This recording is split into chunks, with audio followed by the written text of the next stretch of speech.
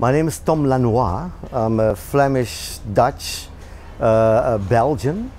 And there's two books actually that I brought. There's one that appeared recently. That's a very autobiographical book, Speechless, about my mother, wife of a butcher and amateur actress who had a stroke and lost her language, my mother tongue. So I write about her, my past, etc.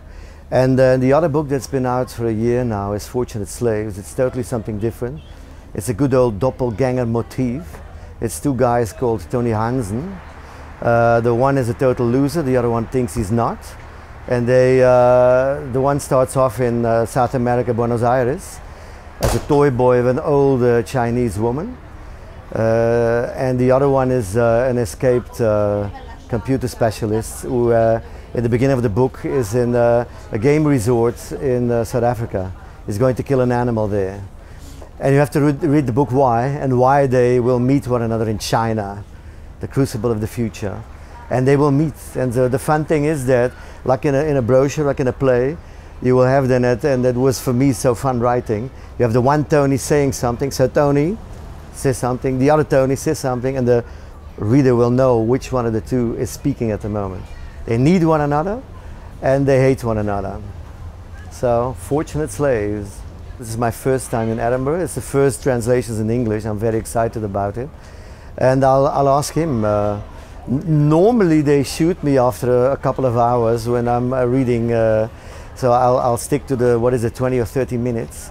That'll be the big problem. But I'm so happy that finally I can do it here and in English. I spend 3 months a year, and in the second book, so in the Fortunate Slaves, there is a chapter that's a monologue, totally spoken by a South African. So you will maybe every now and then notice a bit of an accent that's not so Belgian but South African. I hope so. So I'll finally, after this, I won't say this is a rehearsal, but I'm now a virgin in English, and then I'll have readings in South Africa within a couple of months as well, in English, finally. And not only in Afrikaans, which I speak quite well. Fabulous, no, any literary festival. I was surprised by Edinburgh. I've heard so many good things about it, namely my colleagues in theatre. I write a lot of theatre.